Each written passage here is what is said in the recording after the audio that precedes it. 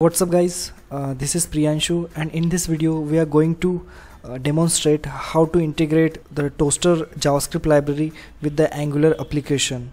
So first, what is the Toaster JavaScript library and what is the use of that Toaster JavaScript library? So the Toaster JavaScript library is used to show the notification to the user.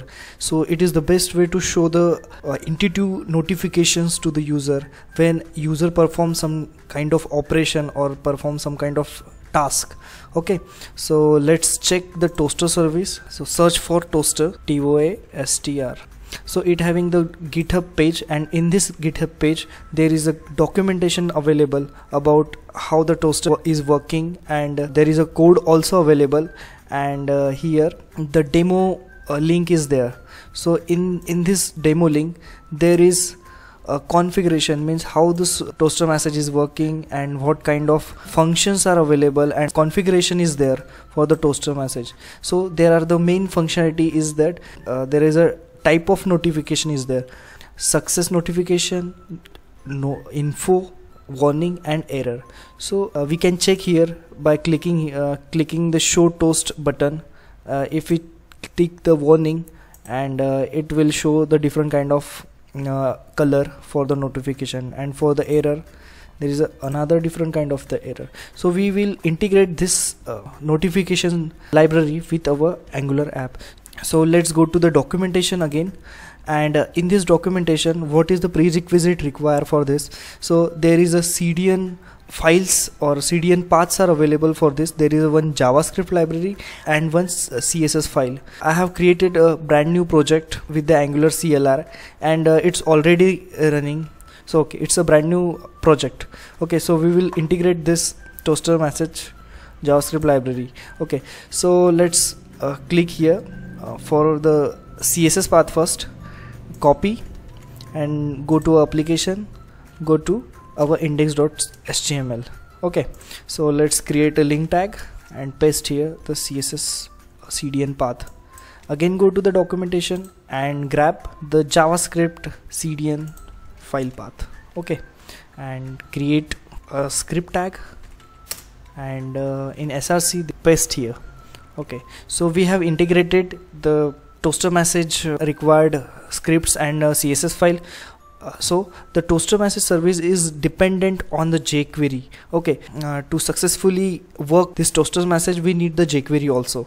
So let's search the jQuery CDN, and for this demonstration we are using this 2.x version. So minified path, it will show the pop-up, and we can grab the script tag. It contains the jQuery path, so paste before the Toaster message JS. Okay, so let's move the CSS file up. Okay, so CSS link is above and script tag is just below, so I'll make the separation here. Okay, just save it. Our prerequisite we have grabbed. Now we are going to create a Toaster message service which is reusable, and we can inject this service to any other component in our app. So let's create a service. I can call it Toaster service, ng generate, and service name. So Toaster Toaster service. Okay, so it will generate the Toaster service. Okay guys, our Toaster service is created, and we can find here just below our app.module. So open it. We need to first declare Toaster variable. Declare it. Declare var toastr of type any. So this Toaster object will hold the global object of Toaster JavaScript library, and we can call this for method, that is success, info, error, and warning, with this Toaster object. Okay, so let's create the wrapper methods for this. First we can create a success title of type string, and second one is a message. Which message we want to show? Message which is nullable type. We can show only the title also, so it is also the type of string, and we can call this Toaster dot success. and we pass here the title first and then message. Okay, so we have created the success wrapper method, so let's create the other wrapper method also. So for saving the time, I have copied in my clipboard here. Let's grab this. It's similar to the success function itself, and it will take two parameters, message and title, and we can pass here, I think, first a title, and then we can take a string of message. Okay, this message is about to null. Okay, so same thing with error and info also. So let's save it and go to our app.ts and let's inject toaster message service in constructor. So constructor private toaster service of type toaster service. Okay, then our class name is generated toaster service, so we will rename it first. It will make as a toaster service and copy it and go here and paste here also. Okay, create a parenthesis also. So we have injected the service. So let's check our app.portal whether it is getting or not. So it is not added by CLI, so we will add manually. So in the provider we will declare our service toaster service. Okay, so it will automatically import. Now next thing is we need to demonstrate on button click. So we have to create the 4 buttons. We need to provide the click handler also.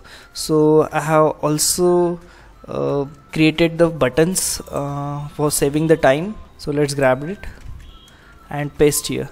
So let's check whether our app is showing the 4 button or not. So let's save it first, save, and service also save, and now our 4 button is showing. So now it is not working yet because we are not provided the implementation for this. So let's go to our app.component.ts and provide the 4 implementation for this click handler. So again I have copied this in our clipboard so we can save some time. So I have copied this 4 method and paste here. We are calling just the service method which is we have created earlier in toaster service, and let's check our toaster service is working or not. So let's go to our app and let's call the success, and we have the notifications here. We have a different type of notification when we click on these buttons.